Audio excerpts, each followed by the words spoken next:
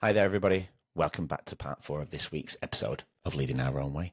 We're getting into some valuable insights from this week's guests that you can definitely apply to your own journey. Please definitely stay tuned for advice and inspiration that can help us all. If you missed the first part of the week in part 1, 2 and 3, definitely go back. The show notes should be filled with all the links, so go and click on them if you need to catch up. Also, definitely subscribe to the channel and all the other ones if you can. It's going to really help the show. But for now, enjoy the rest of the story. Agreed. Totally agree with that because I was someone who believes in if you cannot take care of the small stuff, how you going to take care of the big things. If Exactly. you Yeah. cannot learn how to manage small money, why do universe have the reason to send you a bigger money?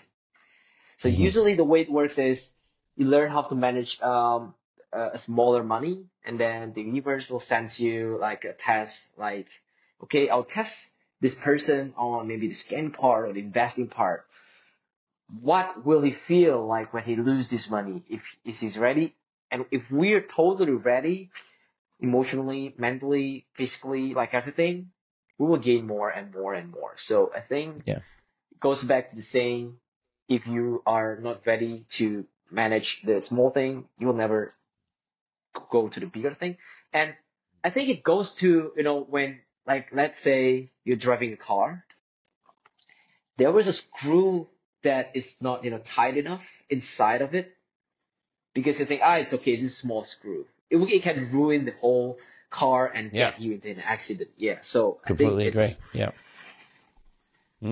Mate, I completely agree. And I always say this to people as well. It's like when you're not looking after yourself and you want to go to work straight away and do your hard work, but you don't look after yourself in the morning. Let's say it's just an example, maybe a routine that you get going to set yourself up for the day.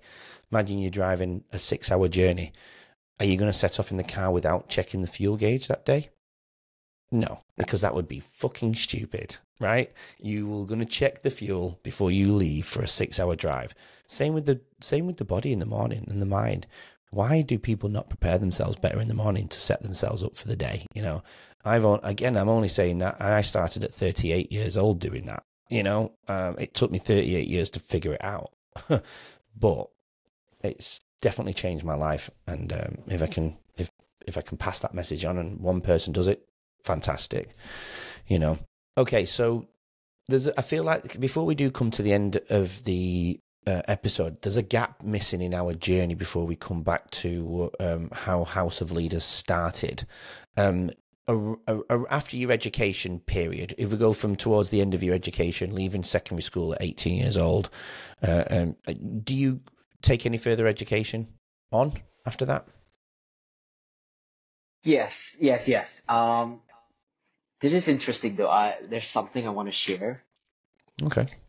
So I initially don't want to take any education at all, like further education, if you ask me, because I don't like, especially in Indonesia, I don't feel like the education can, supports my cause. But the reason I take the education, so I have 3 degree, 2 bachelor, 1 master's. I mean, is it what is it called in there? It graduates and then undergraduate. Undergraduate, it would be your degree, Yeah, and then your then a master's would be, and then obviously your PhD after that. yeah, it's before the PhD. So, Yeah. but I take it because my mom always says I don't have the Qualifications? money and Oh, the the money, sorry. opportunity to take higher school. My mom, I think, always only graduates high school. He don't have the money that time to go to college and to university. So he always stressed that he wants her child to be able to grow up and go to college and have a degree. And ever since she divorced, got divorced from my stepdad, she has been working herself as a single parent. I saw and I was really inspired by her. She's really hardworking as a single parent. So yeah, although I don't want to go to college, yeah, I did it anyway for my mom. But the thing I want to send, a message I want to send to people out there is don't rush this. If you don't feel like you want to go to college yet, then take a 1 year break. Like, Yeah. get to learn, get to know yourself more. Go out there because I saw a lot of people, especially in Indonesia, they rush to their college life and then they know they are taking the wrong major and then they change again and then they change again. And then in the end, they drop out because they just realize they don't like, the college life and they don't feel like they need it. Like you're wasting a lot of time and money there. So why did you get into college in the first place? So don't rush. Just spend time with yourself, get to know the world, travel if you need, connect with people, join events, network with people, learn new things. I think But it's more important than, simply going to college and hating it in the end. yeah. It's that typical old traditional way, isn't it? Like they used to do in the 70s, 80s, and so on. High school, college, university, get your education, then you do whatever you want. But in a way, I mean, I did do that. I went to, college after high school, went to university. I mean, I just chilled out in university. I played basketball, hung out with my friends, partied, whatever. I wouldn't say I did great at university. I traveled the world later. A few years later, I became a bit of a financial advisor, traveled the world. That's my connection with Australia. Did loads of other countries too: China, New Zealand, Canada, America, Cook Islands, New Zealand. Yeah, all of those places. And then I kept traveling and traveling in the summer holidays, worked in high school. And then I came and studied over here. And my ethics towards the studies were different. I knew what I wanted. I knew my purpose. I knew I wanted to be a teacher. All of those things fell into place, and there wasn't even a question. My work ethic was just so much better. So I knew. So leaving university, I didn't feel very smart. I can relate to what you've said in this episode. I didn't feel very smart at all, but it was down to my ethic, my maturity and my motivation, and not understanding me. I thought at the time I did, but I clearly didn't understand me and myself and my purpose.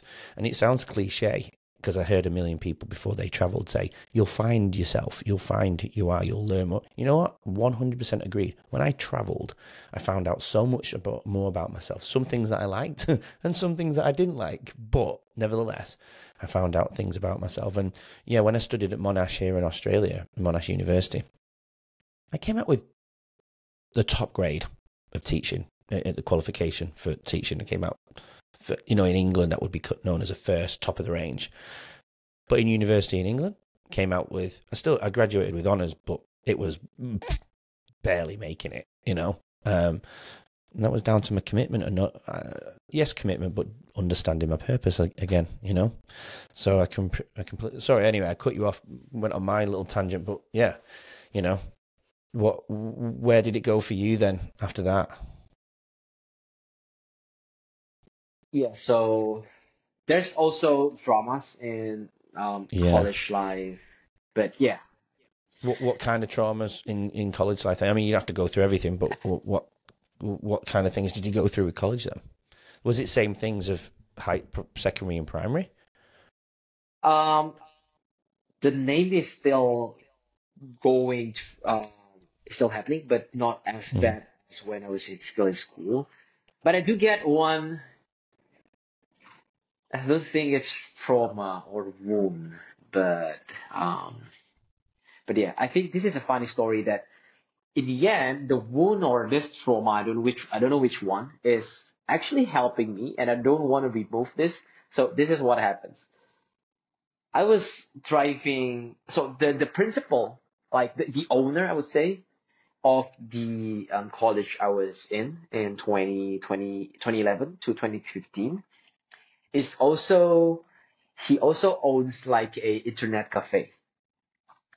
So I used to go there to play games because I was close with him. And then one day I go there at night, I think just to give him something. Just go there for a while, and then I was about to go home. I park my bike in front, and then I go inside. And then when I go outside, my bike is gone. Someone stole it. Now, I totally remember I locked the bike. There was no chance I don't lock the bike because I was riding bike my whole life. I locked the bike. It was your habit, yeah. Yeah. But in his defense, because I think he don't want people to think his internet cafe is dangerous. People can steal bike easily from his internet cafe. He tells everyone in the college that I forgot to lock my bike, and I was so clumsy that my bike was stolen by other people easily. And he tells this story to everyone, including the staff, the lecturer, the professors, my friends, like everyone he meet. Since then, I was always afraid. Have I locked the door? Have I locked the car? Have I locked the Yeah. bike? Should I double Oh my check? Lord. At first, this, it's kind of annoys me.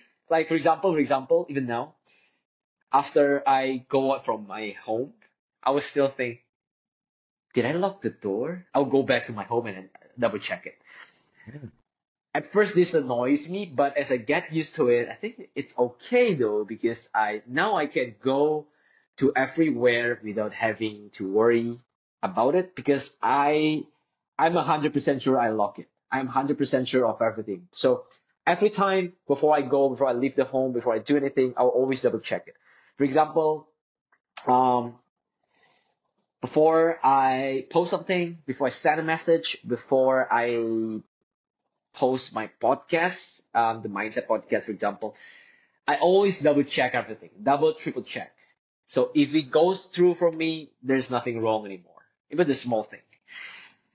It's a good thing, but I think it slows me down in a lot of aspects because I was triple checking the things because sometimes you don't have to double and triple check things, but I Yeah. always double triple check things because of this thing.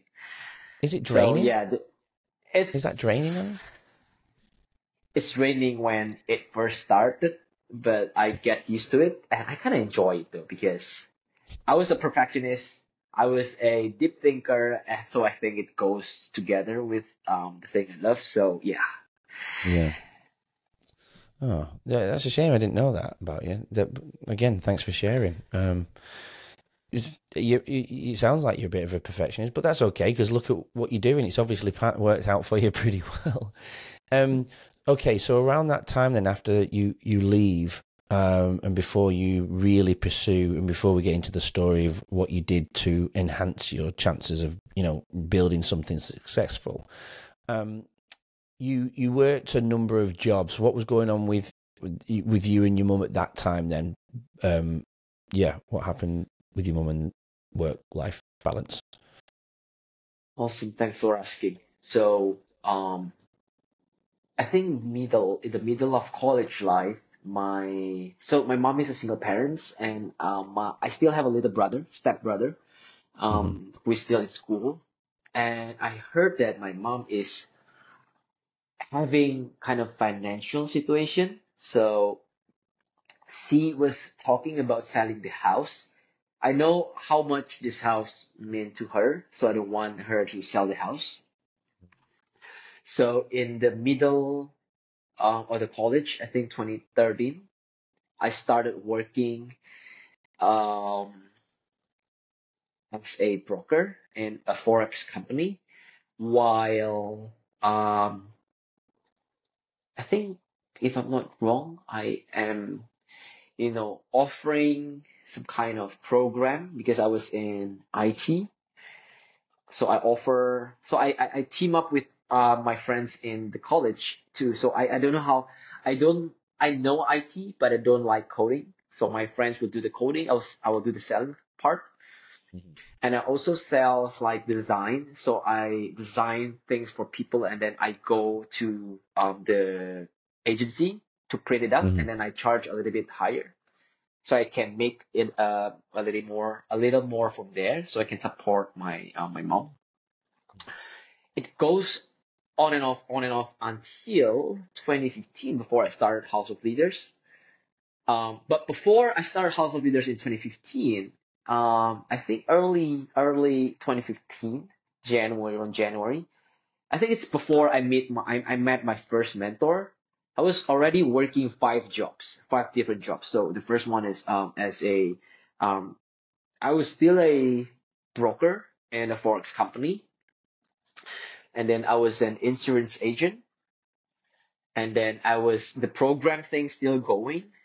The design thing is also still going, and the last one is oh, only four. The last one is I was about to join. Right. Yeah. So that time, I was calling a lot of people because I want to invite them to invest in um because I was a broker, I want them to invest in the company.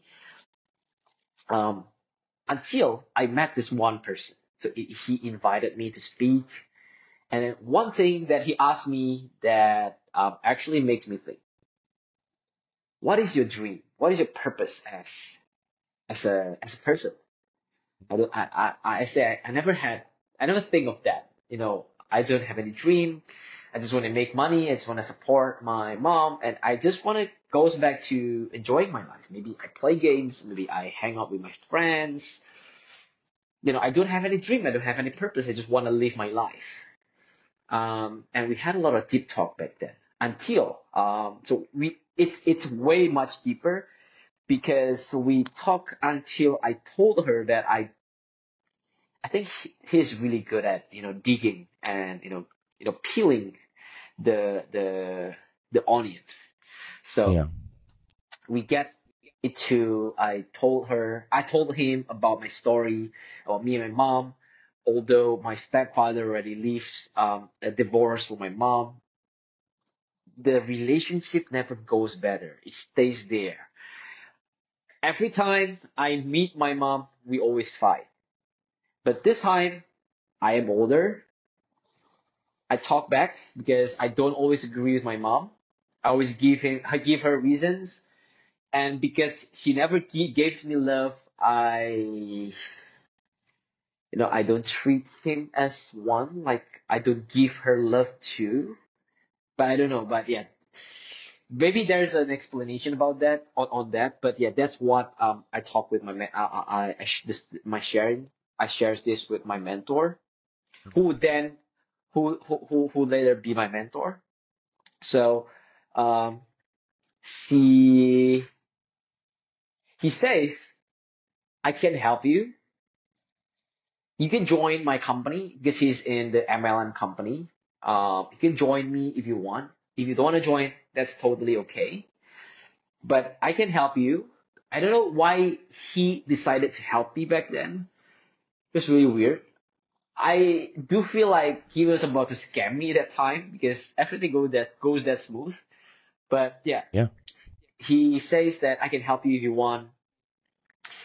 Um, and then I asked him, "Are you sure you want to help me?" I do see him as someone who can guide me in my life. And then I asked him this one question um, that actually he answers me with something that assures me that I want to follow him. I asked him, are you sure that you want to, teach me and guide me? Can I follow you anywhere whenever you meet someone? I just want to follow you. I just want to see how you interact with other people. I just want to pick your mind. I just want to learn from you. Um, is it okay if whenever I had reasons, whenever I had a problem, I fight with my mom, I tell you this story because I want to know from your perspective how should I respond in a better way, and did what because I do know the way I respond is wrong, but I don't know how to respond better. And then he answers me, I will, and you can follow me anywhere. And if you had a problem, if you had a fight in the middle of the night, and you call me 3 a.m. and I'm still awake, I will, um, what's the word? I lost the thought. Support you. Yeah, I will pick up the call and then I will support you. And then you can tell me story if you want that night, or if you want to meet the next day, it's up to you. But I will support you all the way. I And like then this he guy. says, and he says, brilliant, don't make a rush decision. Go home, think it over. You don't have to leave your company because you have to help your mom, obviously. Don't take rush decisions, just go home for now. The next day, I schedule a meeting with him. When I meet him, I say I already resigned. I was ready to follow you. I'll join your company. I'll do whatever it takes to grow me, to heal my relationship with my mom, and to learn from you. He was surprised, and then he says, "This is so rushed. Now you don't have anything to do. Do you need he want to give me salary that time to support me? And say I don't need it. If you really guide me, I'm sure I will get there. So I don't need the salary. I just need you to keep your promise and guide me and mentor me." So I joined him around January.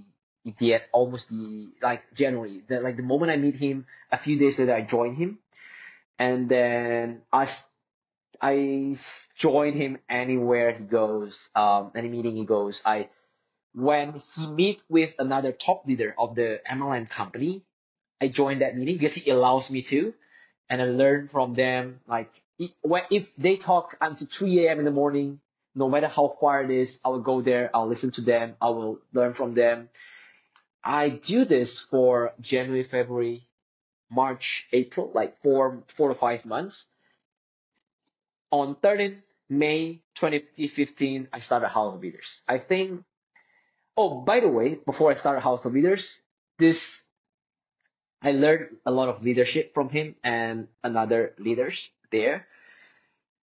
It actually healed my relationship with my mom. And my mom even says, whoever is this person, I will just give me his number. I want to thank him personally. Oh.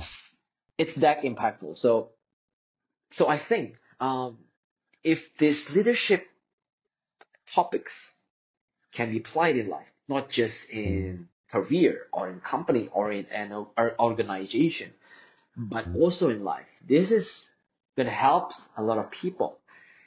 I'm sure there's a lot of people like me out there. Like there's 7 billion people living in Earth. There's definitely people like me out there. So I started House of Leaders in 13 May 2015. When I started House of Leaders, I just want to start it as a blog, as a platform where I can share my journey. So usually I will post, for example, I go home and then I will, write down the story, journal my story today. And then I will think of a quote that relates to my story. And then I will I will choose a picture and then I will edit the quote inside of it.